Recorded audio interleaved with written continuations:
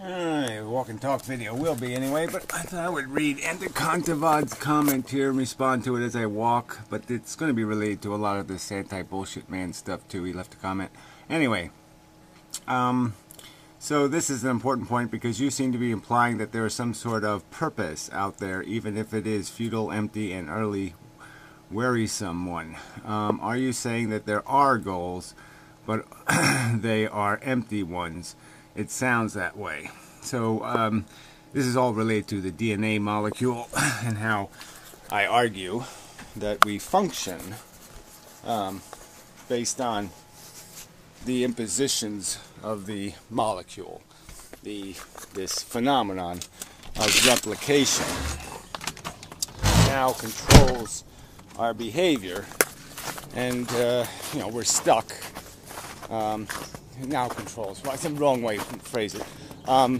That the function of replication combined, with the idea of mutation and natural selection, the fact that you open this door to evolution through this structure, and so it's a phenomenon of material arrangement that when you have these components, this kind of fire can burn. The idea of a sentient. So if you think of feelings or sentience as fire, there's a chemistry that creates it.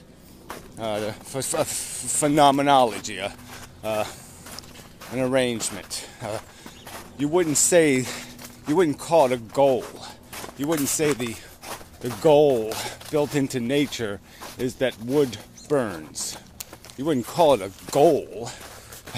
You just say it's what it does based on the circumstance, and so based on the properties of the material elementary universe.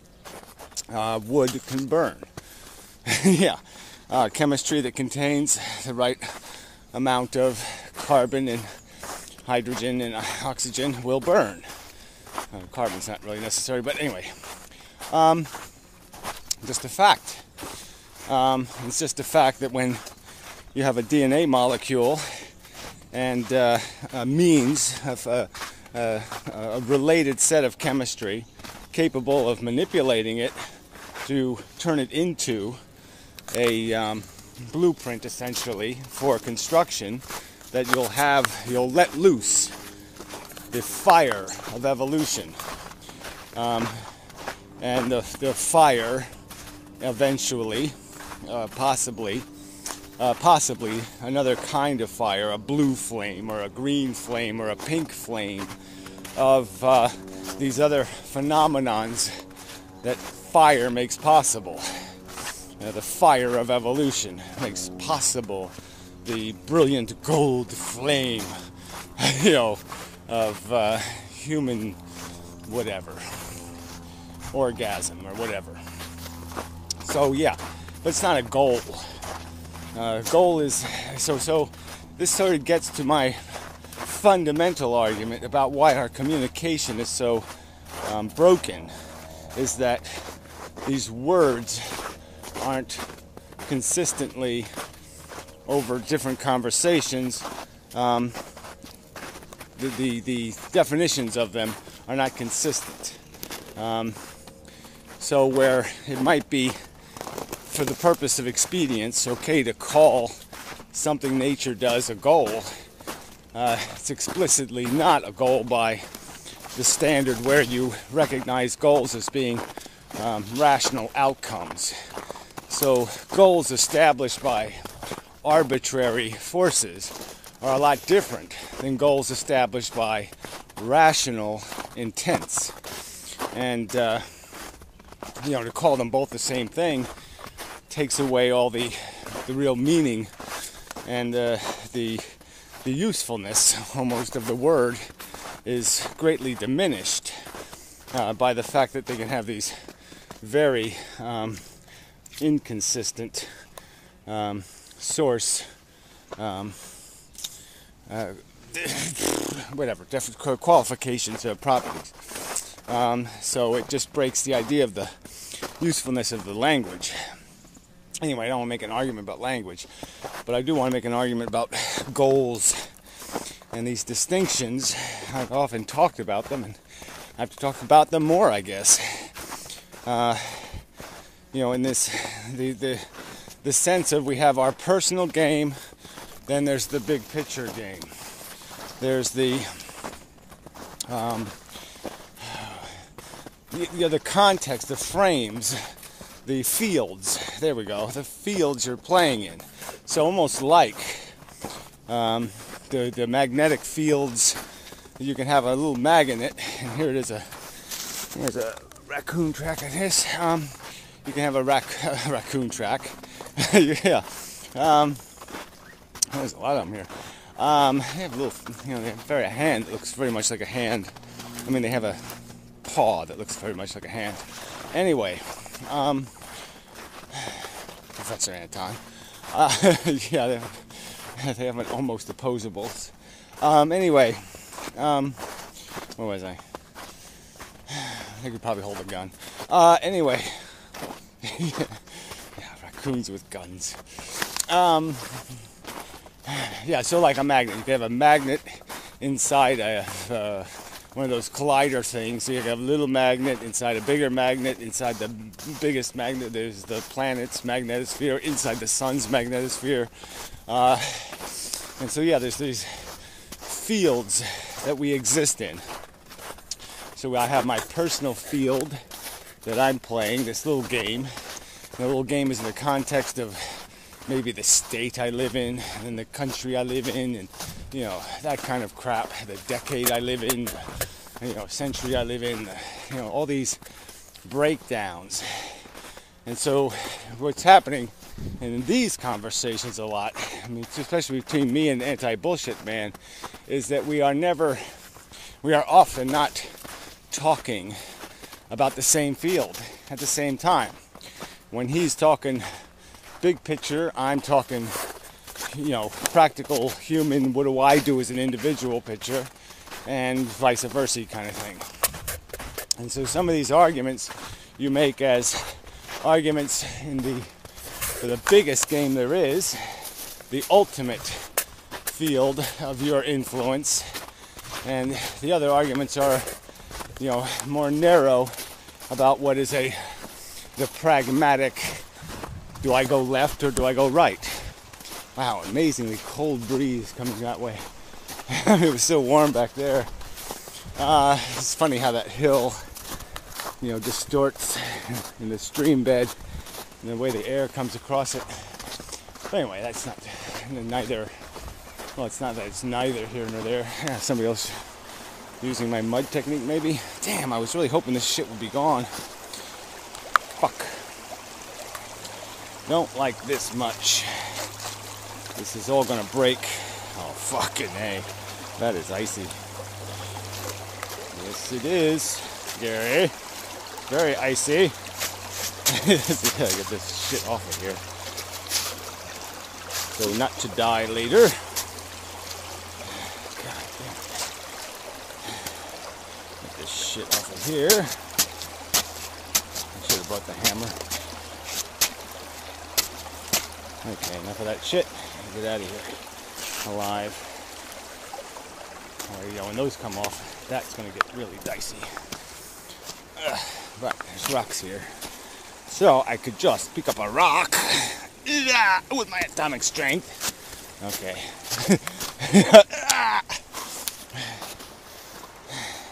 I used to have powers. Yeah, I used to.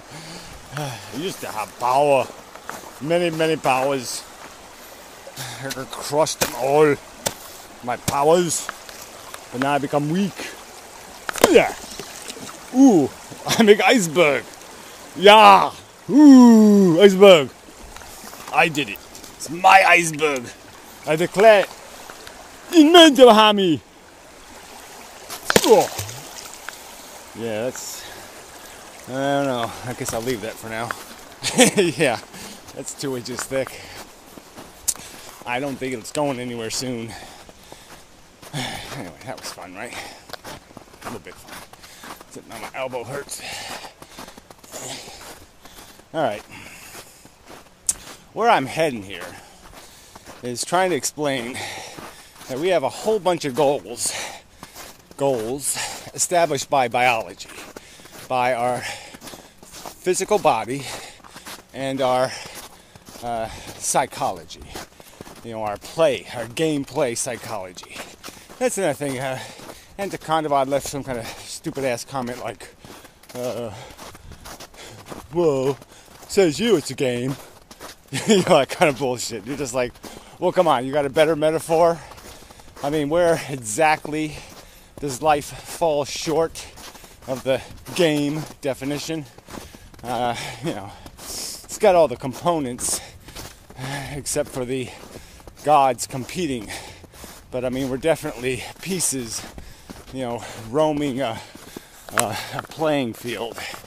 So, with objectives. So it's pretty gamey, buddy. Oh, whatever. I said that's the kind of crap why do I mean, if I gotta waste my time doing that, there's no point in conversation. If game is an outrageous metaphor, unqualified, not rationally sound metaphor, oh, fuck you. Anyway, back to where I was. So this goal thing is just so fucking important. And this realization that the value is built into a well-defined goal. So if my goal is to build a building that doesn't fall down on the occupants, the value of my goal is in the non-harm created by my good architecture.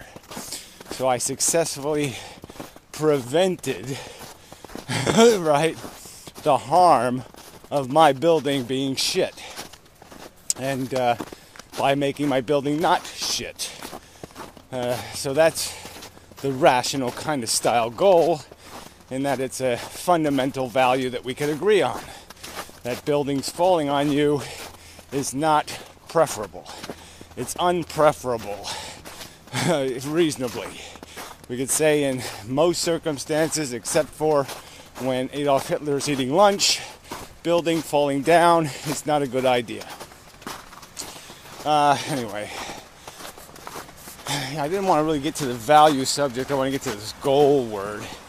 So again, there's all these goal imperatives, goal-like things, that makes it seem like we're playing a game.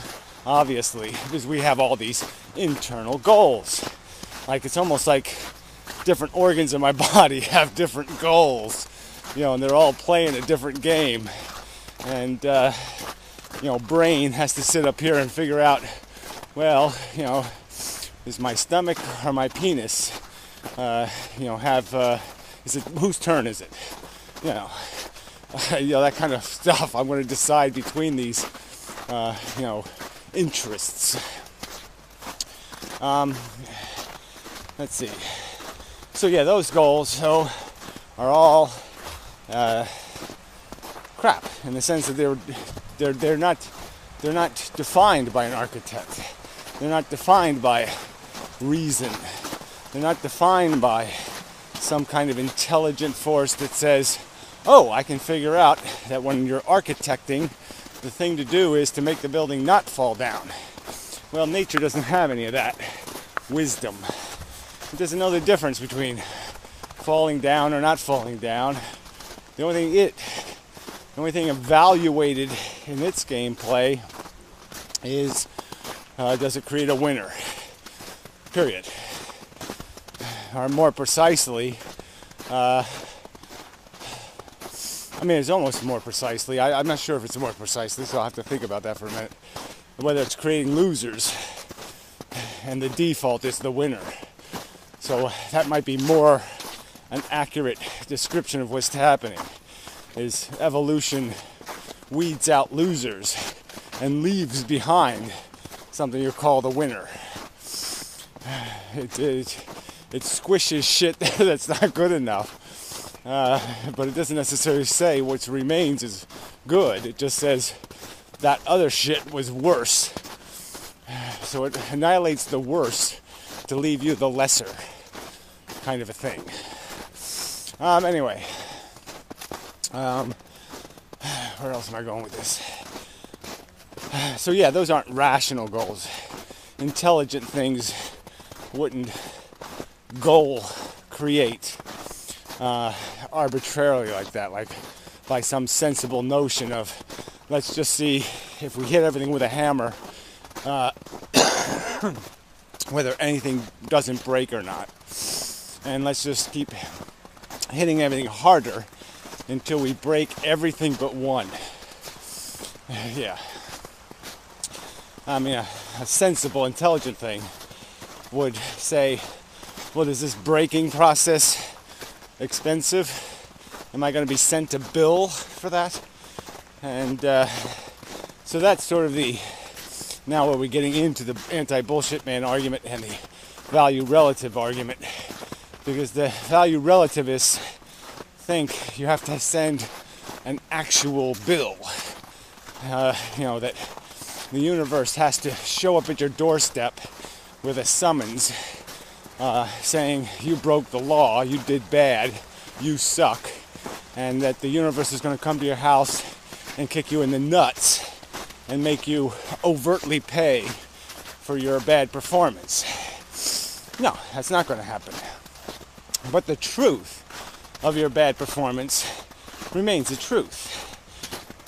Whether you're punished for a crime doesn't change the fact that the crime took place, and that the whole point of it being called a crime is the fact that it likely created very negative impacts on other people. And they're paying the price. Okay, the price for crime is the victims. That's the real price. The real price isn't your punishment for crime. The real price isn't your reclamation. The real price isn't... all that shit is incidental to the whole reason what you did was called bad, is that it created bad in the world. And that's where it matters. So it's not like I'm saying the universe is going to show up and piss on your grave if you sucked, and that somehow you're going to feel it. You're going to have to deal with it. No, there will be no personal retribution. The sentient life will pay for it. Sentient life will go to the prison of inefficiency, the prison of waste, the prison of horror because of your behavior. That's where it will be paid for. And the only statement being made is that in the book of life that no one ever reads, and no one ever needs to read, noted next to you will be the red figure, with a little fuck you. Your deficit will be acknowledged in the sense that it's a recorded fact of history, and the little red marks, the deficit, can be connected to all the little sentiences that you destroyed in some way or harmed, that you degraded their would have been existence, and that will be just part of the fact of your existence. It doesn't need to be interpreted, doesn't need to be acknowledged, doesn't need to be read, doesn't need to be understood. It's just a fact that your performance was you sucked. You were a lemon. You were a rotten, lousy piece of shit car. And it's just that's the truth of it. You sucked. Damn, water. I gotta oil my boots. They are leaking. I'm not supposed to do that. So anyway, I believe that's not enough. It's never enough on this subject. But the other point to be made that I'll probably no doubt have to get to again anyway, so I might as well do it here, is I just had it and I lost it. Not value relativism, we already did that. Absolute value relativism. There was some other anti-bullshit man bullshit. Shit. I hate when that happens. There's a lot of mixed subjects here. But the truth is, there's one truth. And I'll say that again. He mocks that idea. He mocks it. And I find that laughable. And so I'll mock him for it. I'll laugh at him. Ha ha! Silly. These contrary definitions of the reality. This is mush. It's nonsense. And so this whole idea of defining an incompetent is, what's your absolute standards for that? You're not going to have absolute standards. You're going to have pragmatic social standards.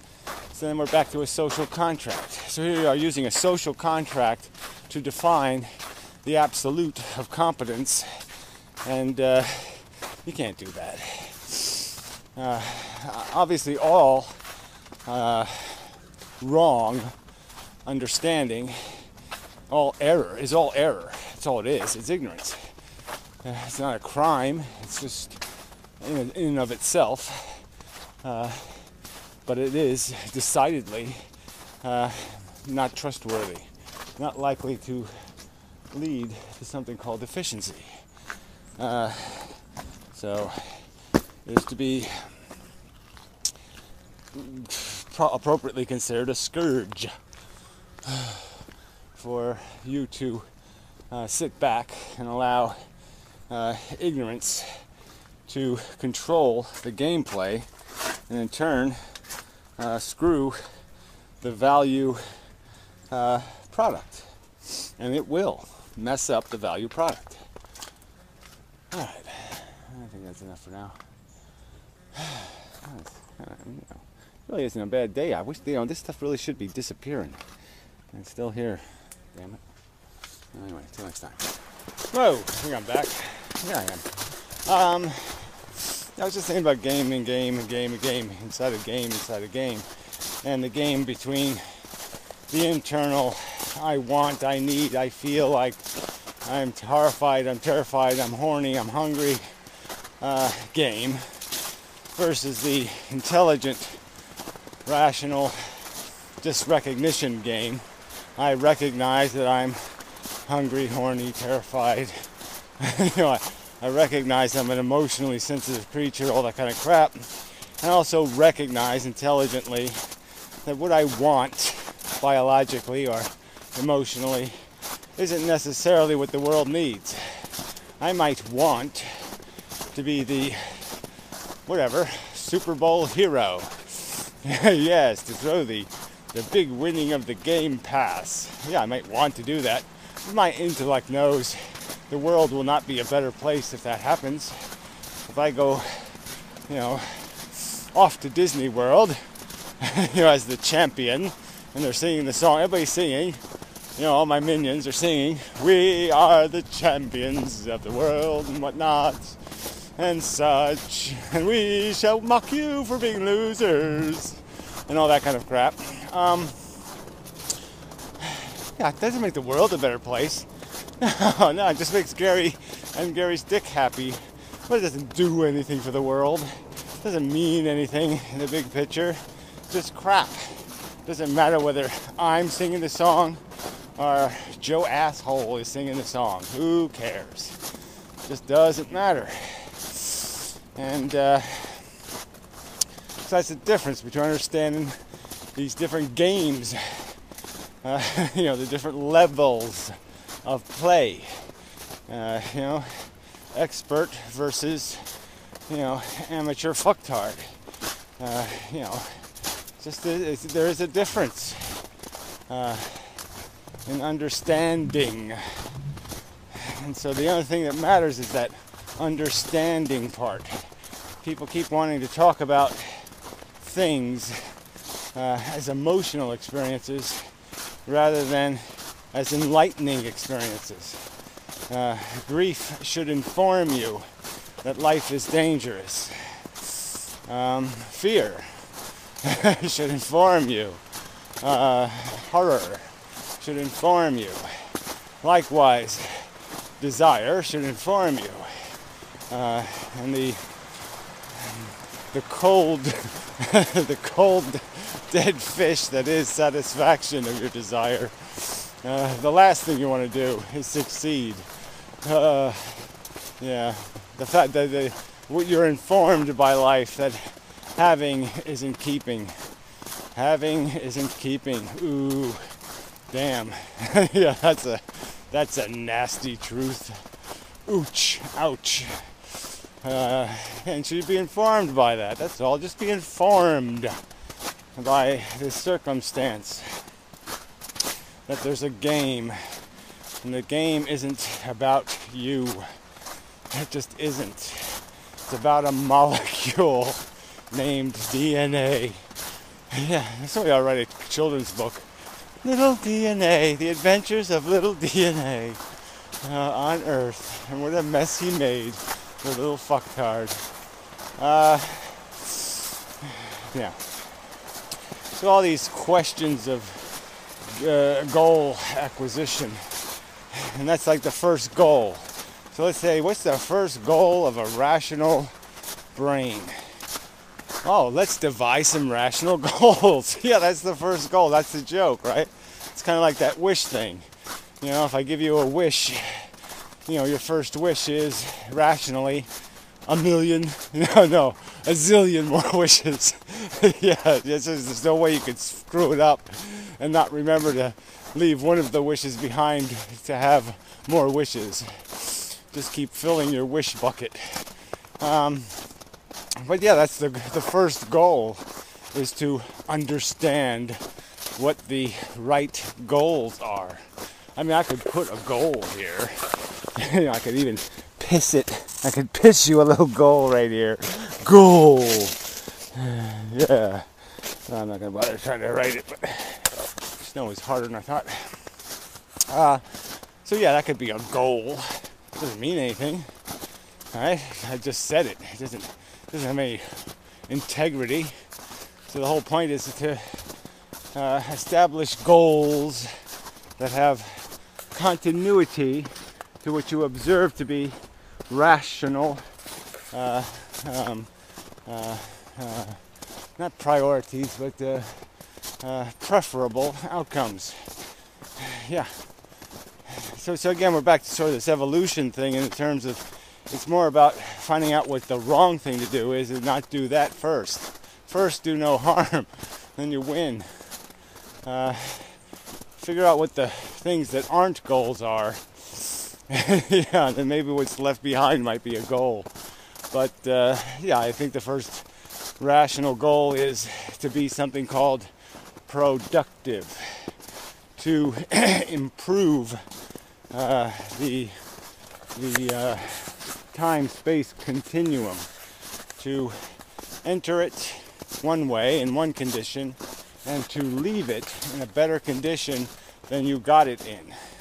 I think that's pretty much it's kind of a rational, logical theme.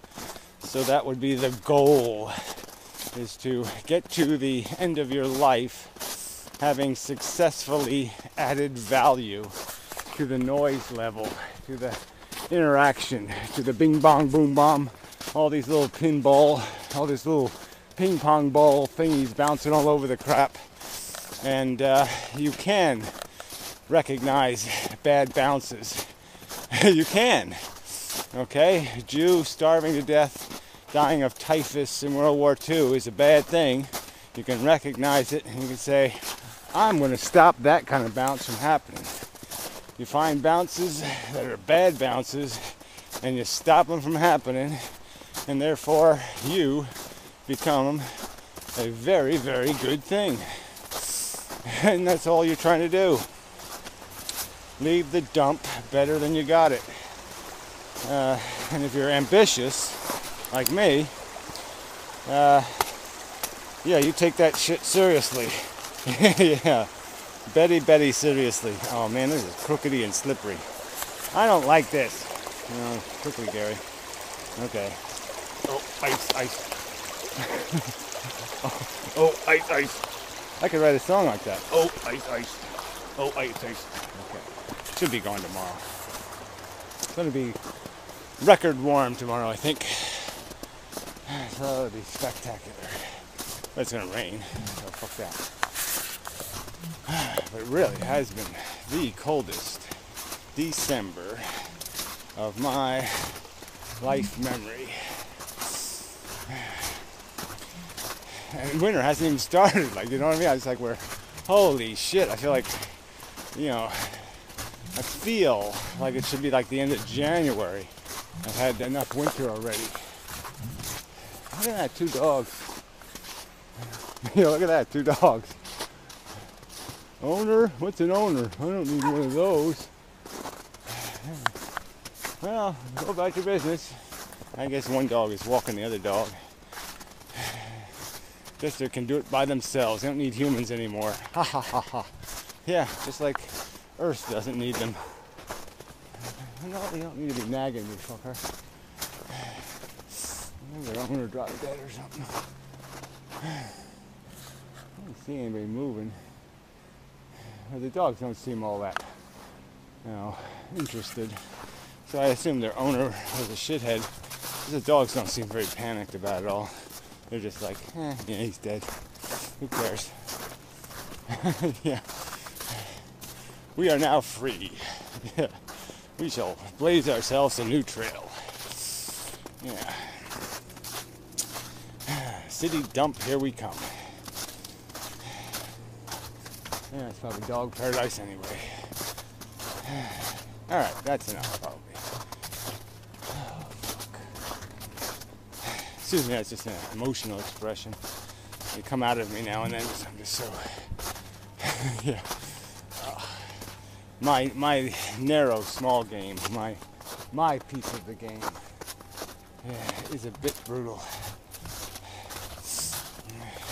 And yeah, it's not likely because my brain just won't play. It's refusing to play.